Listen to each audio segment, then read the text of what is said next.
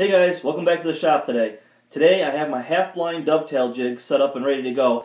I'm going to be making the drawers for the storage cabinet I built in a previous video. Now you ask, what is half-blind? Well, as you can see from my test piece that I have here, on the front of the test piece you can't see where the dovetails are. However, on the side you can see where they come together real nice. That's the meaning of half-blind.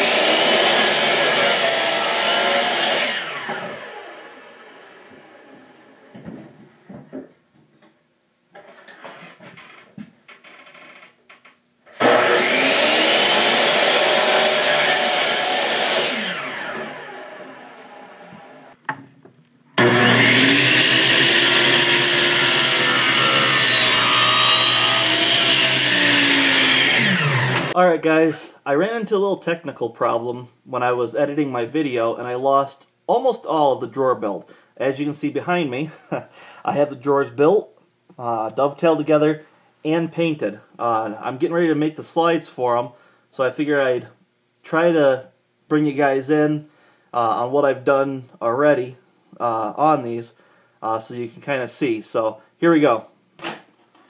As you can see, I have the drawers already painted. This is the smaller of the drawers. I have the dovetails all put together and glued and sanded down. I also used a brad nail in there to hold it together, which you guys will see in some of the tip videos that I had posted just prior to this. That was actually from me doing the build. Now, on the drawer fronts, this is one of the 16-inch drawer fronts. What I did is I used a quarter round router bit around the top to round down the edges, and to eliminate the need for a handle on the front of this, I went and I put a chamfer in the bottom of it here so that I can put my fingers under the front of the drawer and pull the drawer out. So that's where I'm at so far. I have all of the drawer fronts done and all the drawers built. So we're going to pick up from here on this build.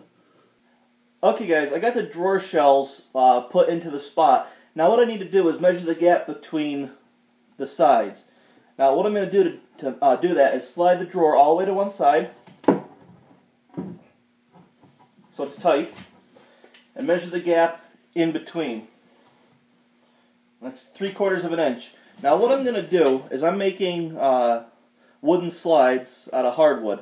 So I have 3/4 of an inch to work with. I have to decide how deep I want to run the dovetail bit into the side of the drawer, still have structural integrity on the drawer, on the side, and on the slide itself. So I'm going to do a little bit of math and figure that out. Okay, what I've decided on here is I'm going to go about 1/4 of an inch into my piece of 3/4 inch sideboard. So I'm going to be routing from front to back across the sideboard, which is 3/4 inch.